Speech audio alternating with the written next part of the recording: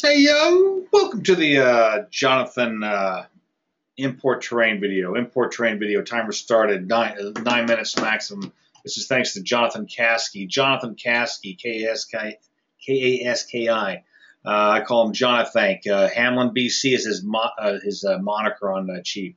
He helped me with this, and I really appreciate it. I got a house right here, and I'm going to import a terrain. I have a client who gave me a terrain, and it's actually here it is right here. It's a topo. It's a DXF file. That's all it is. And apparently, when you get a DXF file that comes from an engineer with terrain stuff, sometimes this terrain might have real values. The contours and the spot elevations. So I'm going to show you how to import this terrain right here on this. It's just a house right there. I'm going to show you how to import this terrain, or how Jonathan taught me to import this terrain file. Import. I'm going to import a drawing. I'm going to import a drawing. Continue. And I'm going to, first of all, I have to go find the file. Okay, find the file, and it's going to be done. There it is. That's the file I'm going to import, okay? I had to go find it. I know where it is. Continue.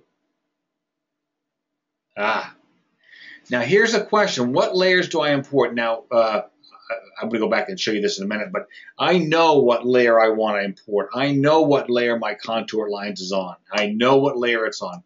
And this is, okay, some of this stuff is selected. I want to just import one layer, and it's my contour layer.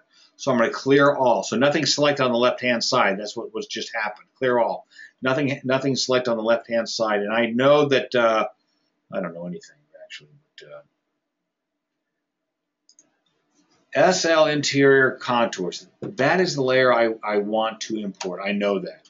So I come down here to, and I want to turn that stuff into elevation data. Now, what didn't happen? What didn't happen is, up here is not converted to. This is the mistake I was making, and this is the help that Jonathan gave me. I have to first select this, not this, not that, but I have to select this, and now convert to elevation data. And now see right here underneath the convert to, it says elevation data. Now I'm getting it. I'm getting it. If I don't select it, if I don't highlight it, watch this. I'm going to do it one more time. This is sort of important. If I select this and I simply convert to elevation data, I guess it happened. What happened? Whatever. Make sure the darn thing's green, okay? And then you just select it and turn it to elevation data. Once that happens, it will. Anyway, that's what happens. You got to make sure this is green or highlighted or whatever, and then turn it to elevation data, and I'll go back. Anyway, continue.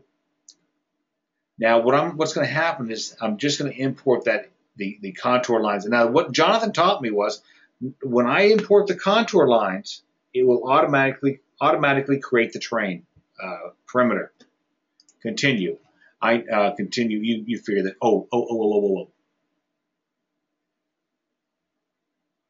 I don't want to import this to a single layer. I want to import it. This is another key. I don't want to import this terrain to a single layer. Anything I import, I don't want to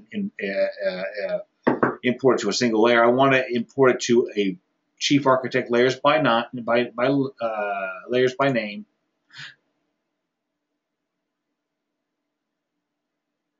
That's what I'm selecting.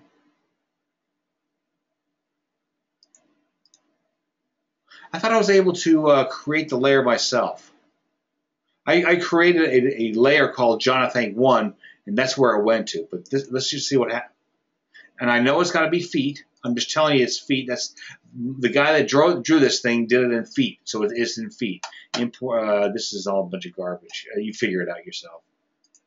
And I think once I press done, you're going to see the contour lines that I imported, and it will automatically create a terrain. There it is. There's the terrain right there. Whatever it is. You figure this. Okay, now I'm going to tell you there's a whole lot of data stuff here, and I'm going to just Jonathan and I came up with some spikes in the terrain, so I'm going to downsize it just a little bit to see if I can avoid some of those spikes in the terrain. Here it goes. We're going to see the terrain. HH. Oh, now there's so much information here. Do I want to interpolate it? Yes. I want Cheap to figure out how to simplify this thing for me. What's my time? There it is. What's my timer? Oh, 3.5 minutes. God dang it. I take so long to do this crap. This is unbelievable. There it is. And now you can see how I imported all that terrain. Before I... Okay, anyway. And then there's a spike right here, F6. And I think if you go over here to this thing right here, I think the smart thing to do, or one way to deal with this, is just like all that elevation stuff and delete it. And now it's... I don't know if it's right or not, but it is what it is. And so you just have to be really good at terrains. Okay, one other thing Jonathan taught me. I forgot what it was. Stop. Okay, I'm sorry. I know what he taught me. Control new. I'm going to open up a new plan. I'm going to import it one more time, but this time file import. I'm going to do this really quick. File import the drawing long, and I'm not going to give it continue. Browse. I'm going to go get the file where it is. Right there. There's the file, and continue. I'm going to. I guess I'm going to select everything. I think I'm going to select everything. God dang it, I knew what I was doing. Continue. I'm selecting all the layers. I think that's what I'm going to do. And I don't want it to go to a single layer. I want Chief to use the layer names that this guy drew it in. Okay, so they're all going to be separated. Continue. That's important right there. I think it is. I'm going to select, I think, everything. I got to finish this up really quick. Feet, continue, and I'm going to show you the problem. What? There it is. Now, this guy and so this is the topo I actually got from the guy. That's actually the topo. That's all that stuff. Now, this is one of the things that Jonathan talked to me about, and he said, look at this. This is a contour line. Okay, I imported that. That was initially on line style. SL interior center. Remember, I imported that layer. But watch this. Watch the spot elevations. Look at this right here. This is a spot elevation.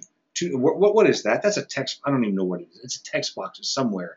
But this is, and that should have an elevation associated to it. And there it is right there. There's the elevation spot that's associated with it. But here's the problem. Why can't I import that? And I think I will tell you that I can't import that. I think I would tell you that. I got to find it on align style something or other. Boop. SL spot elevations. I'm going to tell you real quick, and I'm going to end this thing. Your guy, this is what Jonathan said. He said you can't have it blocked. Once that thing is blocked, and I guess in AutoCAD, that text was blocked. Those two lines were blocked. Once it's blocked, you lose the value of the elevation. So if I'm not mistaken, what Jonathan was saying was you could go back to your engineer and say, hey, send me that again, but this time unblock this stuff. That way it will retain the elevation data.